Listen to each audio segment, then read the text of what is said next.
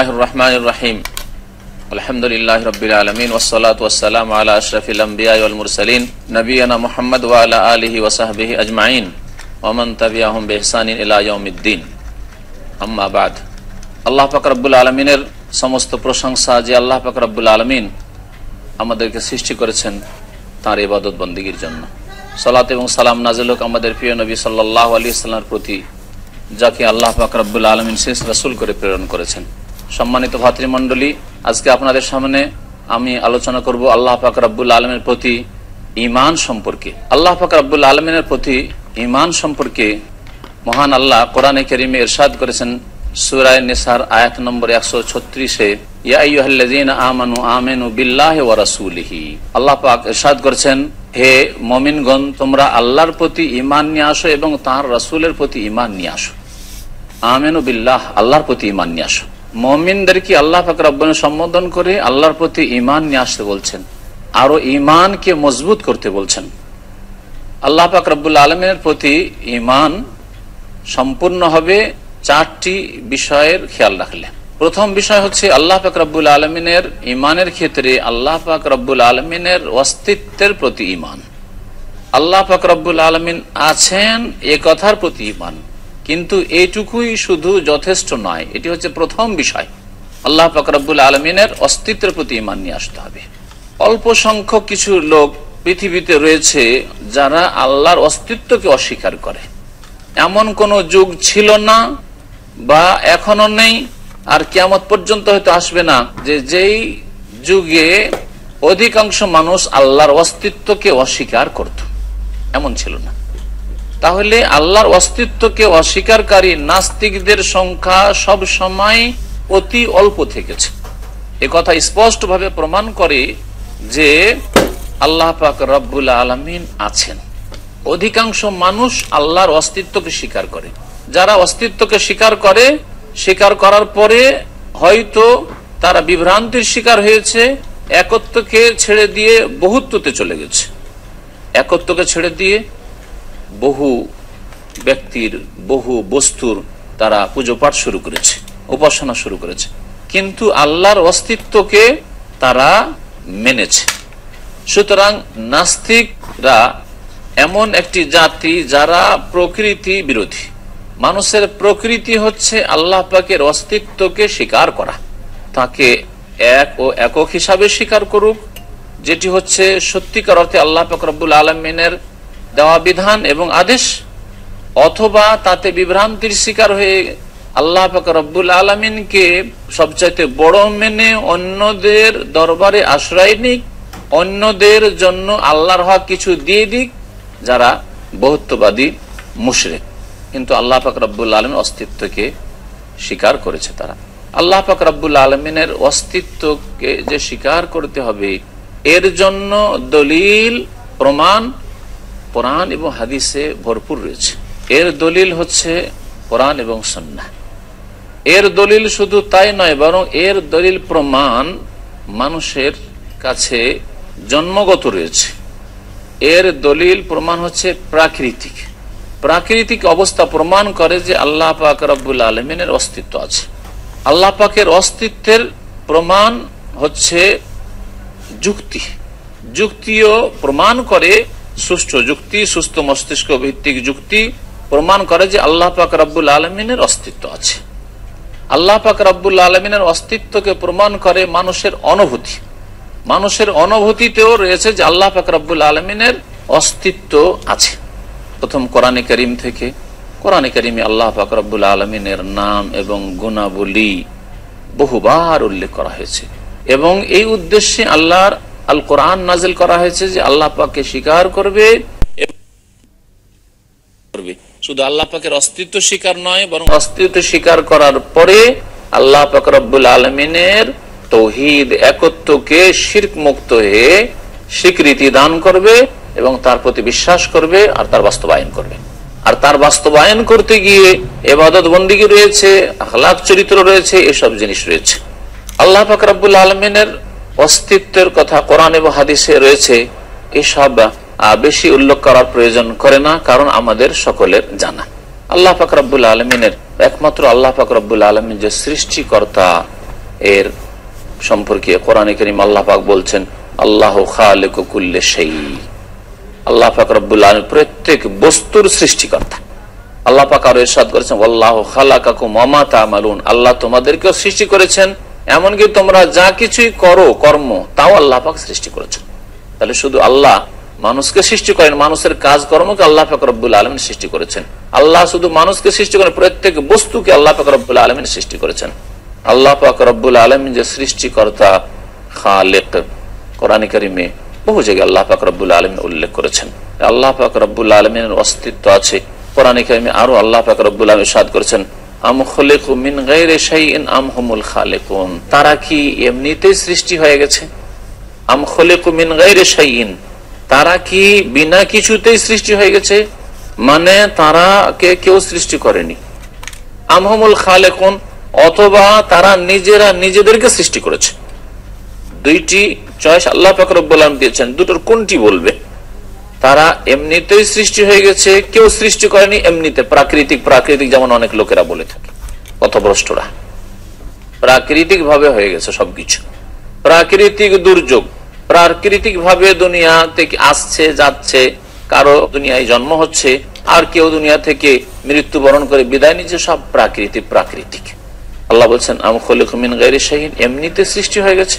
আম হুমুল খালিক, এটাও অসম্ভব কথা যে এমনিতে সৃষ্টি হয়ে গেছে। কারণ যুক্তিতে আসুন, আপনি যদি ক্ষুদ্র কোনো যন্ত্র দেখেন, সেই যন্ত্র দেখলেই আপনি বলবেন যে এটা কোন ফ্যাক্টরিতে তৈরি হয়েছে।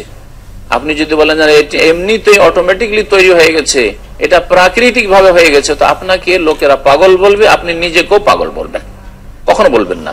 তাহলে এই বিশাল জগৎ এমনিতে সৃষ্টি হয়ে গেছে, এত সুন্দর মানুষ প্রাকৃতিক ভাবে এমনিতে সৃষ্টি হয়ে গেছে, কখনো না। আর একটি কথা আল্লাহ বলছেন আমহুমুল খালিকুন, না তারা নিজেরা নিজেকে সৃষ্টি করেছে, এটা অবাস্তব যে নিজেরা নিজেকে সৃষ্টি করবে। তাহলে আল্লাহ পাক রব্বুল আলামিন একমাত্র সৃষ্টিকর্তা, যিনি প্রত্যেক বস্তুকে সৃষ্টি করেছেন। আল্লাহ পাক রব্বুল আলামিনের অস্তিত্ব যা আছে, এটা প্রমাণ করে মানুষের প্রকৃতি, ফিতরত। মানুষ প্রাকৃতিক ভাবে যখন বিপদে পড়ে, তখন এমন এক বড় শক্তির দিকে মনটি যায়, যেই শক্তি তাকে উদ্ধার করতে পারবে।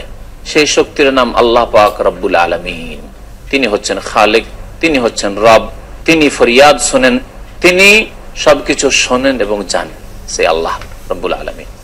মানুষ যখন দোয়া করে আল্লাহ পাক রব্বুল আলামিনের কাছে, তখন মনটি উপর দিকে চলে যায়, এমন এক শক্তির দিকে যায় যিনি তাকে দিতে পারে, দোয়াকারীকে দিতে পারে।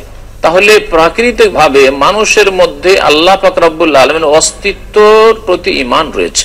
এই জন্য নবী করিম সাল্লাল্লাহু আলাইহি ওয়াসাল্লাম ইরশাদ করেছেন তার প্রসিদ্ধ হাদিস, কুল্লু মাউলুদিন ইউলাদু আলাল ফিতরা, প্রত্যেক শিশু জন্ম নেই তার প্রকৃতির ওপর, মানে তার প্রকৃতি হচ্ছে ইসলাম।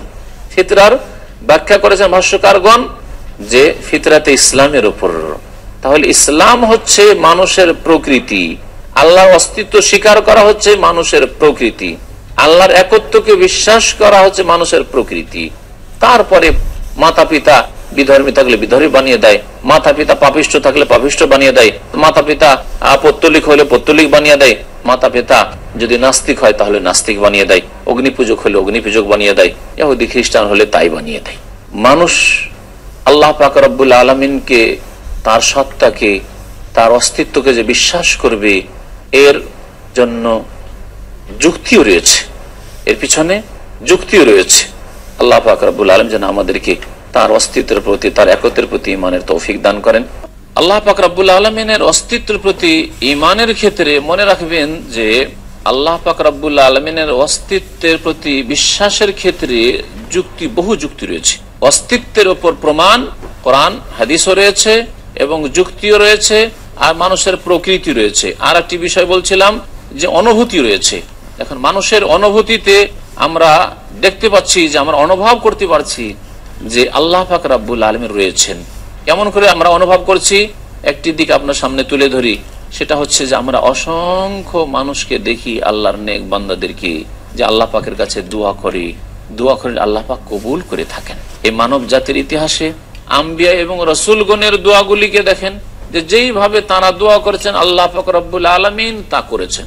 যদি আপনি বলেন যে কোরআনে কারীমের সেই দোয়ার উপর আমার আস্থা নেই, বাস্তবে অনেক নেক লোককে দেখবেন কোন একটি দোয়া করলো, তার নিজের জন্য চাইলো, অথবা কোন জালেম অত্যাচারীর ওপর সে অভিশাপ দিল, বদদোয়া করলো, সেই দোয়া কবুল হয়ে সে অত্যাচারকারী জালেম ধ্বংস হইল, চোখের সামনে আমরা দেখতে পাচ্ছি।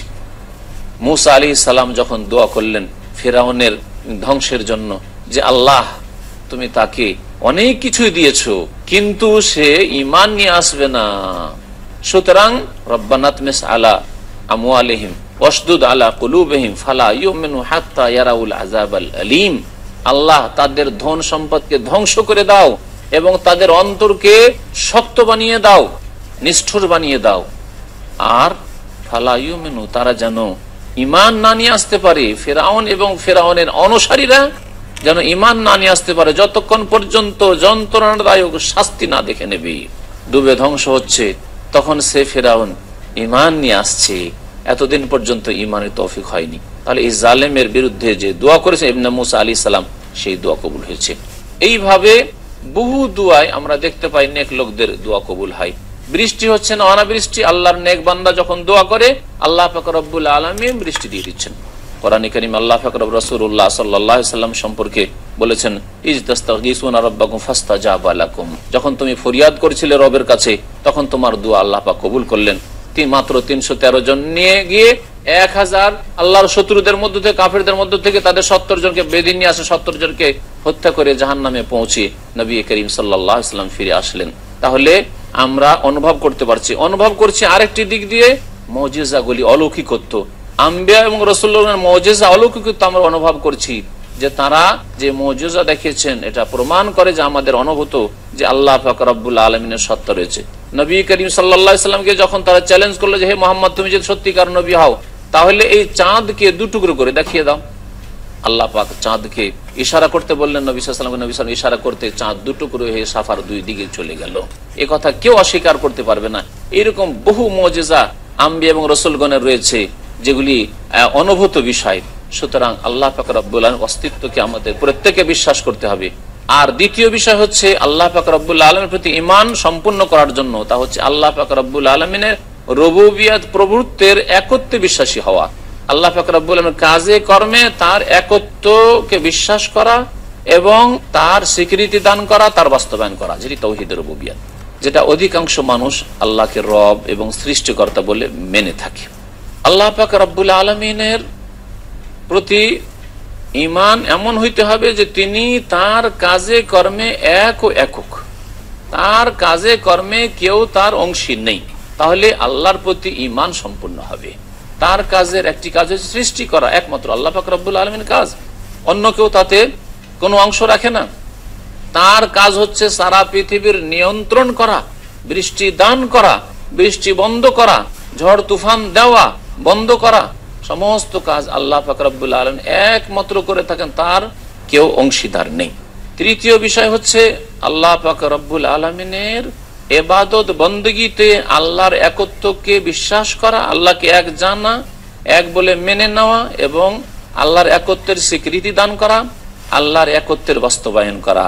সেটা হচ্ছে বান্দার কাজে কর্মে মানুষের যেসব ইবাদত বندگির কাজ রয়েছে সেগুলিকে একমাত্র আল্লাহ পাক রব্বুল আলামিনের জন্য সুনির্দিষ্ট করা, আল্লাহর জন্য খাস করা, যাকে তাওহীদে উলুহিয়ত বলা হয়। একমাত্র আল্লাহ পাক রব্বুল আলামিনের কাছেই সবকিছুই চাইতে হবে এবং আল্লাহর জন্য সমস্ত ইবাদত বندگি পেশ করতে হবে, তাহলে আল্লাহ পাকের প্রতি ঈমান সম্পূর্ণ হবে।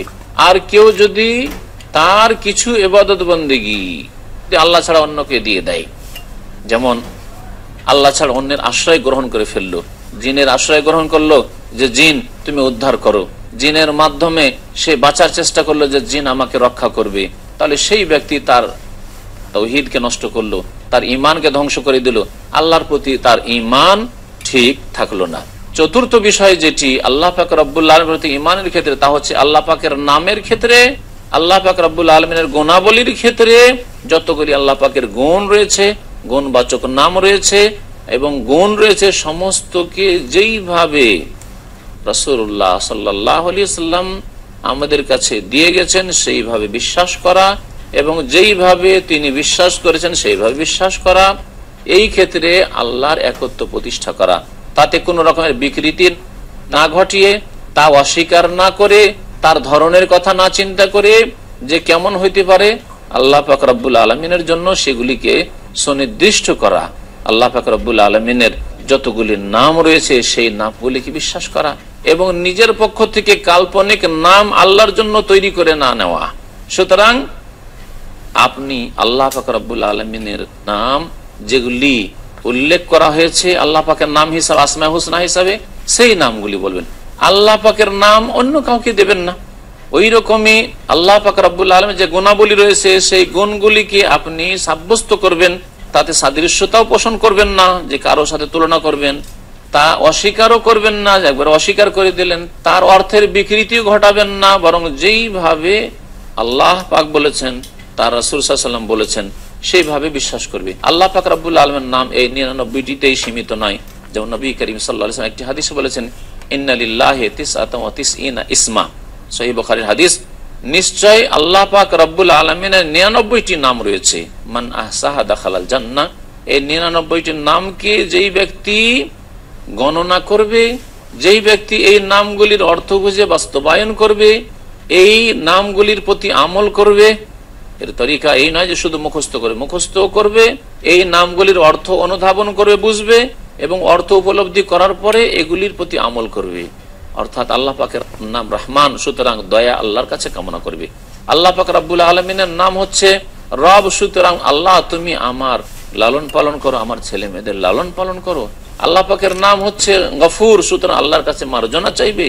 আল্লাহ পাক রব্বুল আলামিনের যতগুলি নাম রয়েছে সেই নামগুলির এইভাবে বাস্তবায়ন করার নাম হচ্ছে মান আহসাহা। নবী সাল্লাল্লাহু আলাইহি ওয়াসাল্লামের একটি শব্দ কিন্তু অত্যন্ত ব্যাপক অর্থ বহন করে, সেই ব্যক্তি জান্নাতে যাবে। নবী সাল্লাল্লাহু আলাইহি ওয়াসাল্লাম এই 99টি নাম ছাড়া আরো নাম রয়েছে। যেমন একটি হাদিসে রয়েছে, আসআলুকা বিকুল্লি ইসমিন হুয়া লাকা সাম্মাইতা বিহি নাফসাকা আও আনজালতাহু ফি কিতাবিকা আও আল্লামতাহু আহাদাম মিন খালকিকা আও ইস্তাসারতা ফি ইলমিল গায়বি ইনদাক। হে আল্লাহ, সে সব নাম যেগুলি তুমি উল্লেখ করেছো, তোমার কিতাবে নাযিল করেছো, তুমি তোমার কোনো বান্দাকে শিখিয়েছো, অথবা তুমি তোমার ইলমে গায়বে রেখেছো, অদৃশ্যে রেখেছো, সেই নামগুলি আমাদেরকে জানাওনি। তাহলে বোঝা গেল এছাড়া আল্লাহ পাক রব্বের নাম রয়েছে, কিন্তু যেহেতু আমাদের জানা নেই সেজন্য কাল্পনিক আমরা নাম তার তৈরি করব না, বরং আল্লাহ পাক রব্বুল আলামিনের যে নামগুলি রয়েছে সেই নামগুলি বলবো।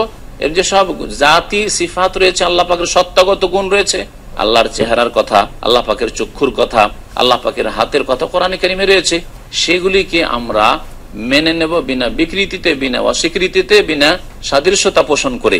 ধরনের কথা আমরা জানি না। আল্লাহ পাক রব্বুল আলামিনের এই গুণগুলি আল্লাহ পাকের মতো। এইরকম আল্লাহ পাক রব্বুল আলামিনের কর্মগত সেফাতে ফেলিয়া রয়েছে, কর্মগত গুণ রয়েছে। যেমন আল্লাহ পাক রব্বুল আলামিন অবতরণ করেন, আল্লাহ পাক রব্বুল আলামিন আরশের উপর সমাসীন রয়েছেন। এই সমস্ত গুণকে আমরা বিশ্বাস করব। আল্লাহ পাক রব্বুল আলামিন যেন তার প্রতি সত্যিকার অর্থে ঈমান নিয়ে আসার তৌফিক দান করেন এবং সেইভাবে আমাদের চলার যেন তৌফিক দান করেন। আল্লাহ পাক আমাদের অতীতের ভুল ভ্রান্তিকে যেন মাফ করে দেন। আমিন ইয়া রাব্বাল আলামিন। ওয়া সাল্লাল্লাহু আলা নবিয়িনা মুহাম্মদ ওয়া আলা আলিহি ওয়া সাহবিহি আজমাইন।